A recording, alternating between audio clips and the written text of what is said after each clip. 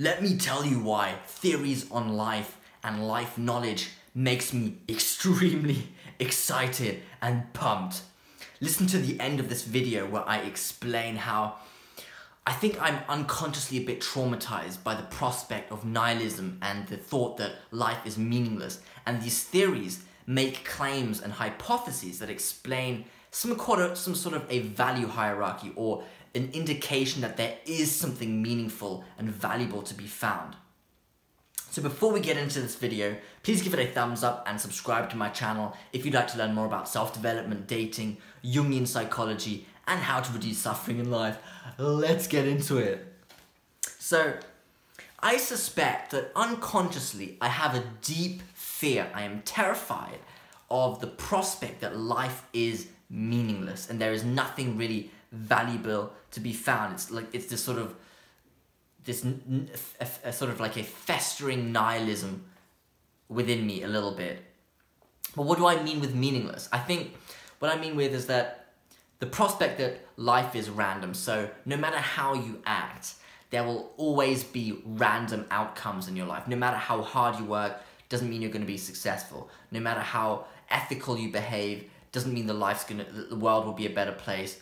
And it's this sort of like, no matter how you behave, you will always be powerless to the randomness of the world. That's one thing.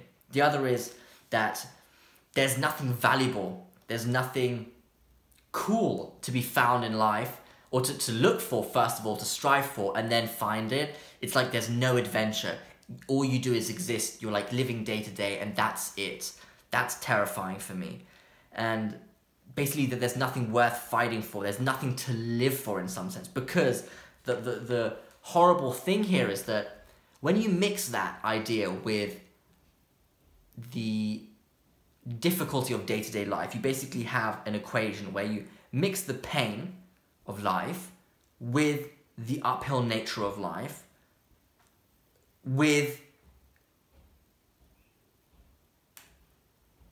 the meaninglessness. There's nothing valuable to be found, and that's like a negative sum game. So it's like this. So you have the pain of experience that everyone experiences, the suffering of life, the difficulty, like the sort of the tragedy of life, that the people you love die and terrible things happen constantly across the world. That's one thing. And then you have the uphill nature of life. So with the uphill nature of life, I am referring to this sort of day-to-day struggle that is a challenge. So getting out of bed in the morning and having to do work that you kind of don't want to be doing. You get tired, you know, you're exhausted, you'll get hungry.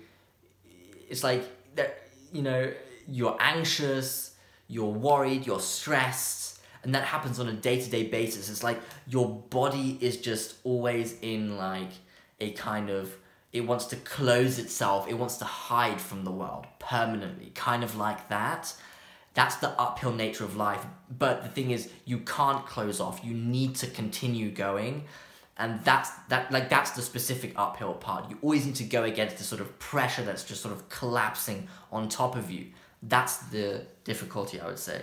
And then when you have this equation, it's like a really unjust equation. You have the difficulty and the tragedy of life plus no reward equals life. And with no reward, I mean there's nothing valuable to be found. There's nothing meaningful. Like, you're doing all this tough work, you have to undergo this uphill challenge, which you didn't choose. Nobody asked to be born. You're simply here with this, and then you have this difficulty, no reward, nothing valuable to be found. That's life. Therefore, it's a negative sum game, and that's terrifying. That's like existential angst provoked within me, because it's like, why would I want to live? Something like that. However, when I hear a theory about life that explains, you know, human nature, for example, I smile and I notice the sort of excitement awaken within me. It's like you kind of take a magnet and run it across my chest, and then something within me catches onto that magnet, sort of jolts and is sparked when the magnet is run across me. That's like what the theory does. And I think I have an inkling that this happens, this sort of response within me, because it gives me hope unconsciously that there is something valuable or meaningful to be found in life. Now, even if the theory doesn't explicitly say, like, this is the meaning of life, whatever like that, my unconscious mind deciphers in the theory some sort of evidence which substantiates the claim that there is meaning in life. And it's sort of like, it's something that I unconsciously understand, but not consciously. I'm not aware of what the evidence is, but I think I finally understood it. This is why. So, nihilism states that there's no value structure in life. It's like, no matter what you do, nothing is more valuable than the other thing. You know, if you rob a shop, nothing's going to happen to you because it's the same value as, you know, taking care of your children. It's, you know, nothing is better than the other, because it's all random. Like, you'll experience random consequences that lie outside of your control. So, but the thing is, these theories on life make they make claims and state hypotheses. That's something about life. For example, they state that something is distinct and therefore like this and therefore not like the other. So for example, it's a theory about, again, this is specifically about like fulfillment or meaning of life, but it doesn't even have to be about that. It's just like the theory states, this is like this, with these characteristics and these traits, and because it is distinct, it's like this, by default, this thing is not like this thing. Now, for example, what that means is thing A and thing B are different. And thing A, when you measure A, the score is different to the score of B. So, for example, if you're measuring two ways of life, two modes of being, way of life A, when you measure it, offers a score of 80 on fulfillment. So you get 80 points of fulfillment. Way of life B only gives you 50 points of fulfillment, because these two things are different. They have two different scores on the measurement scale.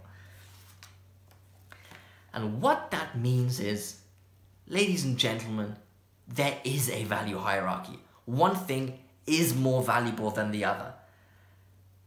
One thing is more worth striving for than the other. And that's it. My unconscious notices then that this thing is important to know, and it's like evidence that there is meaning to be found, because some things in life are better than the other. That when theories or life knowledge explains life, it says life is like this, and it is therefore by default not like that, and that means you have a distinction between two things, and you immediately have a value hierarchy, because one thing is in some degree on another level of another score than the other. My unconscious mind notices that and guides me towards understanding more, because it makes me excited. It's like it communicates, Henry, this is valuable to know. You need to know this. This will help you. Why will it help me? First of all, because it reduces this sort of fear that life is meaningless, that this sort of terrified child within me, that life is meaningless and that life really isn't worth living. But also that these theories are what I need at this point in time. Like, my unconscious mind guides my attention to those things that will help me grow and step by step manifest incremental parts of my fullest potential, to take steps towards my fullest potential. That's what it is. So awesome. So in conclusion, the reason why theories on life and life knowledge makes me so excited is because they explain that some things in life they measure things essentially, that life is like this and therefore it is not like that. And when you have this distinction, you have a value hierarchy, because you can measure things and these different things have different scores. And if they have different scores, they have different values. And that then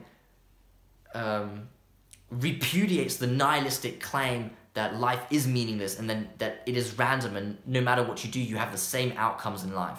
And that makes me really pumped.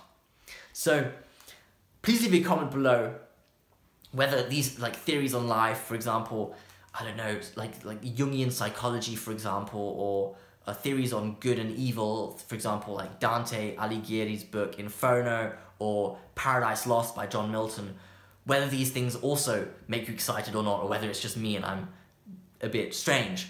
So, I hope you enjoyed this video. Please give it a thumbs up and subscribe to my channel if you'd like to learn more about self-development, dating, Jungian psychology, and how to reduce suffering in life. Thank you for listening.